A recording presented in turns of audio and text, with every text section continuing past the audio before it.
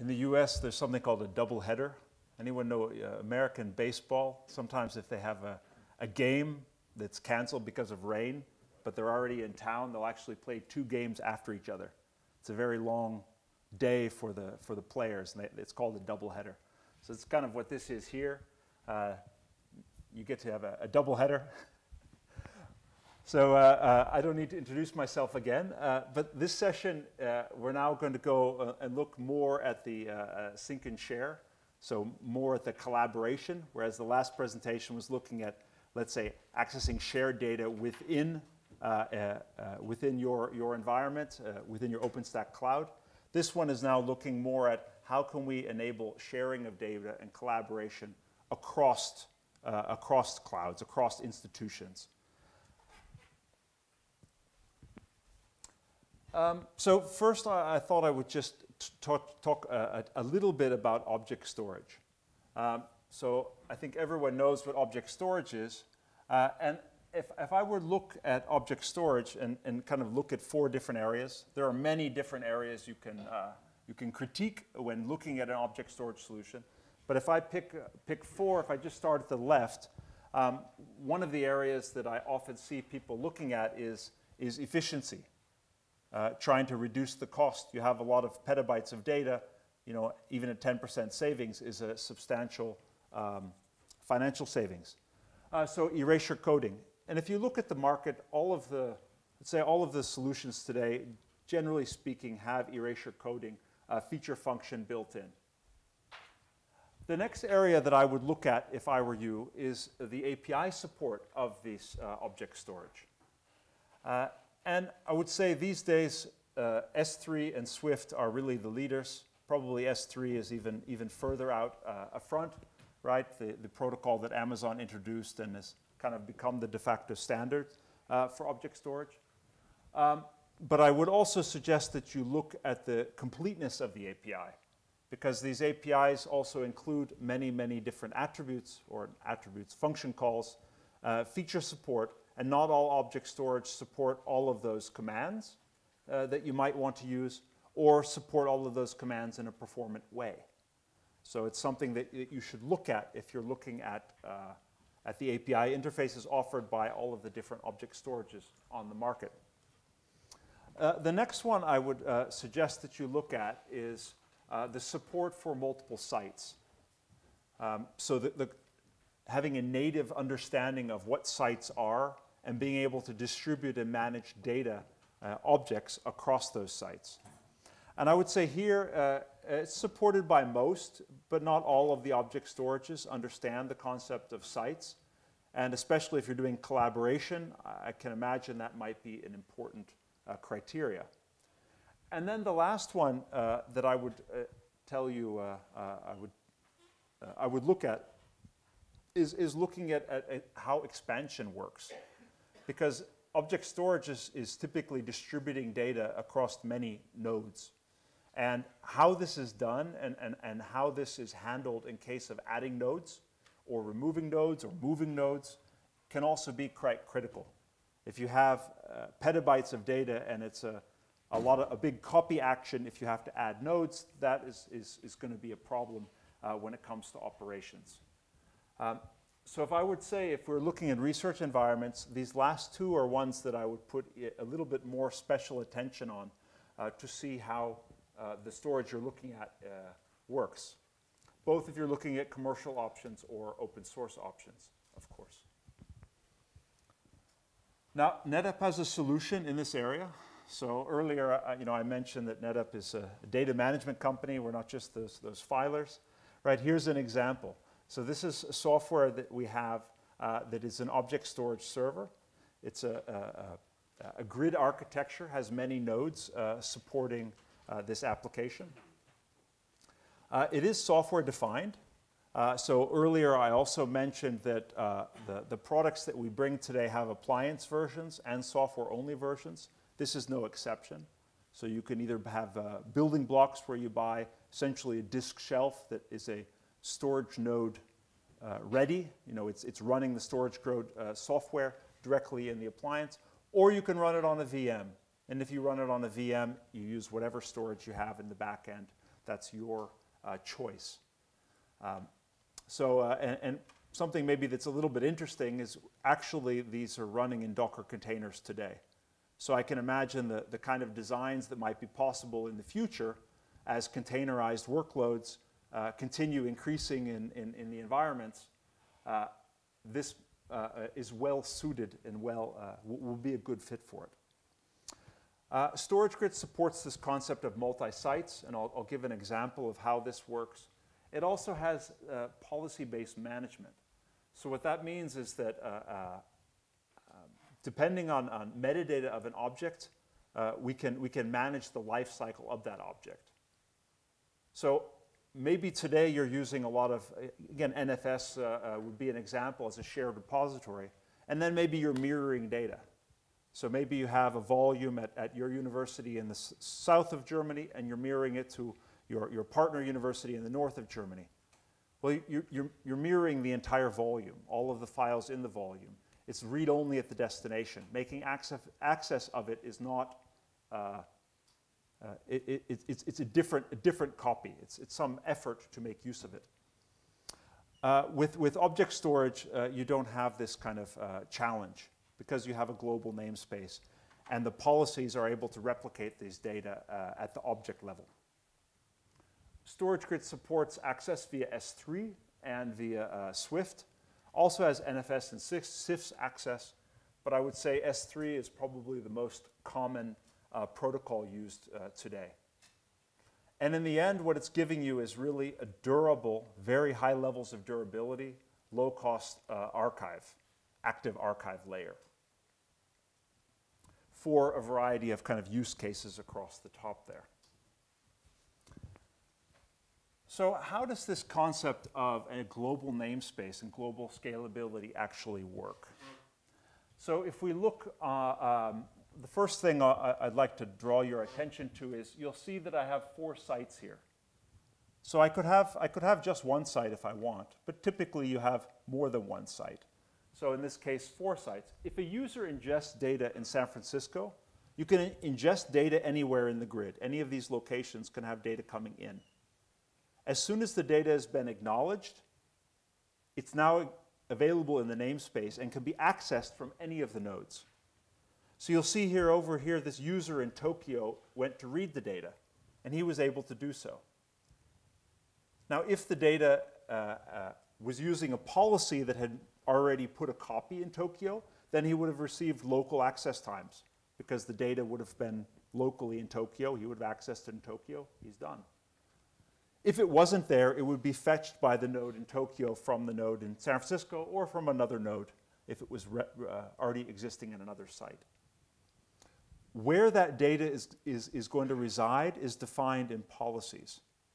Policies that tell you which site you want it to reside in or how many copies you want it to reside in. It can be very powerful if thinking about collaboration because you have this object level granularity of data management. StorageGRID supports up to 16 sites, 70 petabytes of data and 100 billion objects. So they're pretty good sizes. I would say for user-generated content, these are certainly large enough. Even for a lot of machine-generated content use cases, these are sufficient. If we then look at now specifically at a file sync and share use case, I wanted to give a picture here. So we know that a lot of collaboration occurs between different research institutions. And a popular solution for this is using OwnCloud. Yeah? So using OwnCloud local deployment in each site. So here at University A and University B, they both have their own OwnCloud deployments. And then federation is being used at the OwnCloud layer in order to do sharing of data, right? To give the users the perception and the visibility of data both at their institution and at other institutions. And this works quite well. But what happens about data availability, durability, and efficiency of this solution? Basically, each institution needs to come and to think about how they're going to protect their data, right? How are they going to protect it at University A? Do they have multiple sites? What happens if one of the locations goes down? The data isn't going to be available. What happens if it were to be unavailable permanently, some disaster at that location? What would happen? Well, in order to solve those, you're probably going to have some kind of storage replication or storage placement at another site. This is where StorageGRID can really help. StorageGRID can provide this federated layer at the data layer, so below OwnCloud. And if we look, here's an example where now University C has been added. And when it was added, we can add that into the grid. We can add this dynamically. We don't have to plan ahead to know which universities or how many we will have. And also now the data is going to be managed by StorageGRID itself. So StorageGRID, the objects in StorageGRID are accessible now via any of these 3 sites. Yeah, because the namespace is global. Where the data actually sits is defined by policies. So how do these policies work?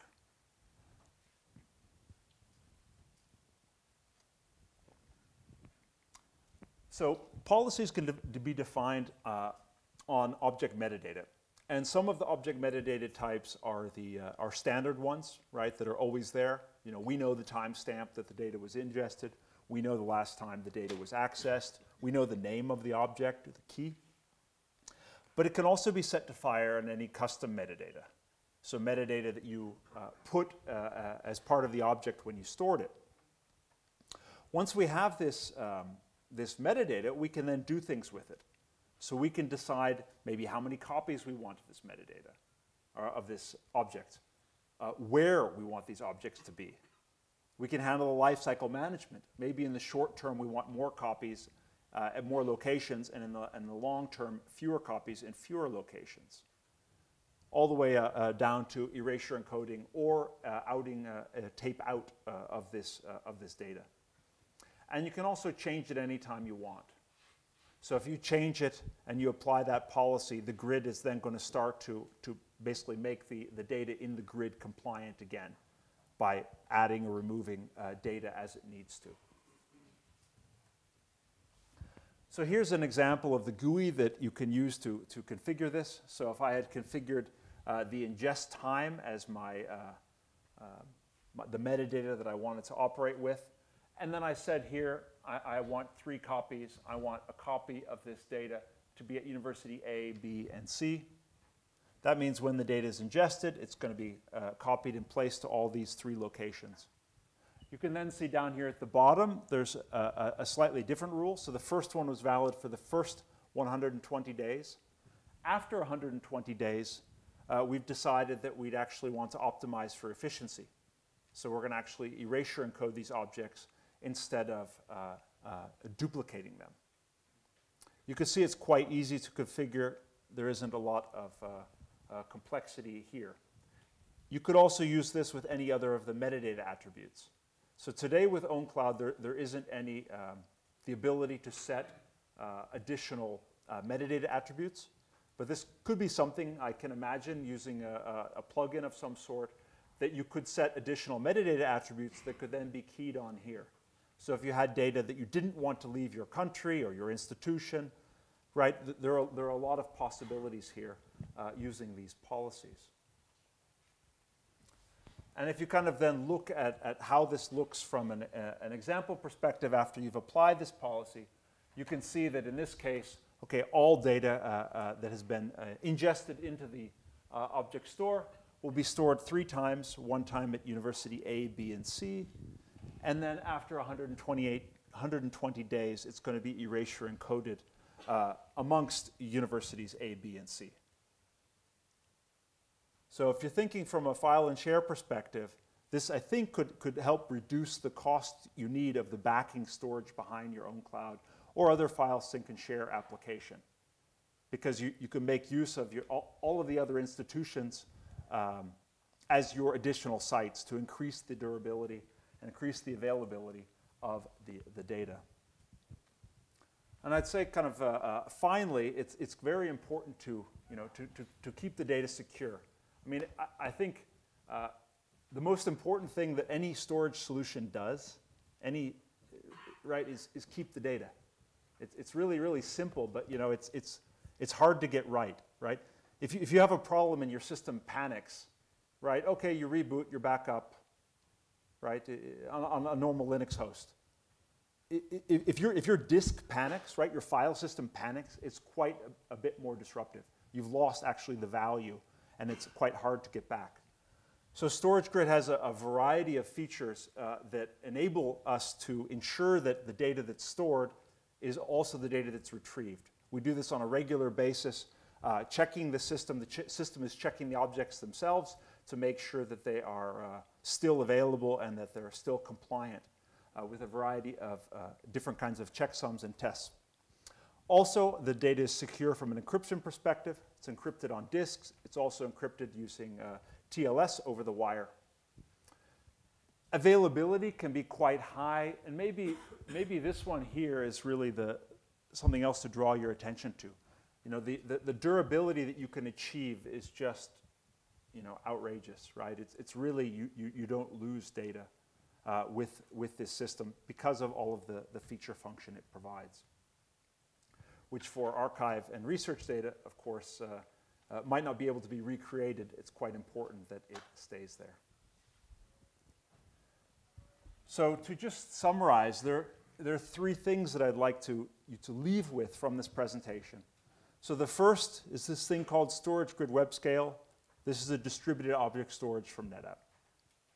The second thing is what's unique about this software is it has this policy-driven interface that allows you to work at the object level and decide where the data will be stored in the enterprise and manage it over the life cycle so that you don't have to do that yourself. And this is an application, especially due to the durability and the management aspects, it's best suited for large data sets that are going to be maintained and kept for a long period of time. You know, your active archive use cases. Yeah, that's what I had. Thank you very much.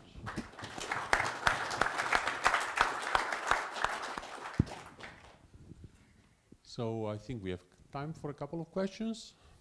Anyone? While people are maybe preparing, I have a question on the durability. Sure. How did you compute it? Because this is, if you go to the previous slide, the first one is pretty clear. The availability is the probability of being there. Well, the durability is essentially 1 minus the probability to have a disaster. Yeah. Well, this is a good question for the presenter that's not here. Okay.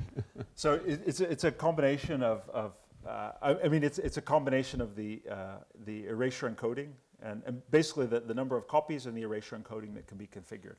This is the durability that's calculated from that, but the details on how to calculate. So it's the mathematical probability not to lose, not to have a disaster in the system. That causes data loss. Okay. Correct. Yeah. Thanks. Yeah, please, David. Are you eventually consistent or strictly consistent? Because the moment you start traveling, you know, globally like that, I mean, at a passing glance, it looked very much like Swift. And it almost wouldn't surprise me if there were some shared ideas, given the massive contributions you guys have made to OpenStack. But eventually, or strictly consistent? So when data is ingested, it's first saved into 2 different storage nodes on a single site. So it's done that to ensure that if we had any temporary or not temporary, immediate kind of failure, we wouldn't lose the data. After that, and at that moment, as soon as it's acknowledged and been written to 2 locations, at that moment the object is available and it is globally available within the namespace, that single version of the object. Then the policies kick in. So the policies say, okay, I have my 2 copies. What's actually my end state? My end state is I want to be in 3 different locations. Okay, I'll make copies and be available in 3 locations. If at any time in the middle there access is tried, the system knows where the first copies were, so to speak. And those will be retrieved and provided.